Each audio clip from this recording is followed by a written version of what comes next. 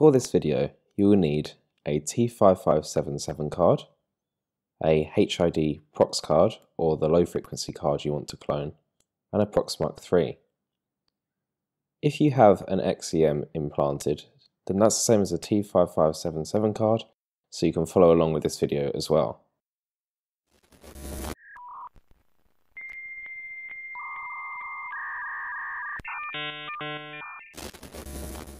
Copying a tag is very simple.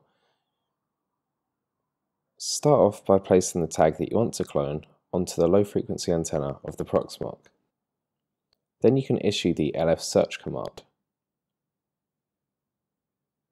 This will bring you back data that's unique to that tag.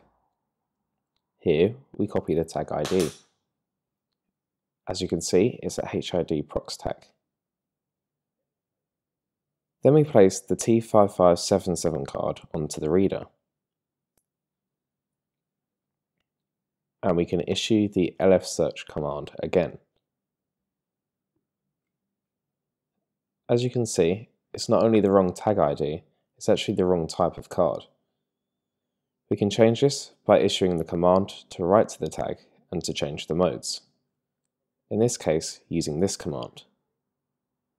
Here we're changing the tag type to a HID, like the card we want to copy, with the unique string that we've extracted from the card. Double check at this point that this is the T5577 card that's on the reader that you want to write to, and hit enter. We can confirm this worked by using the lf search command. Here you can see it's changed to the valid HID prox card with the correct hex as the ID. Changing to an EM410 standard is exactly the same as the above, but issuing the 410x write command. Thank you for watching. If you have any questions, please leave them in the comments below, and also check out the links that I'll leave in the description.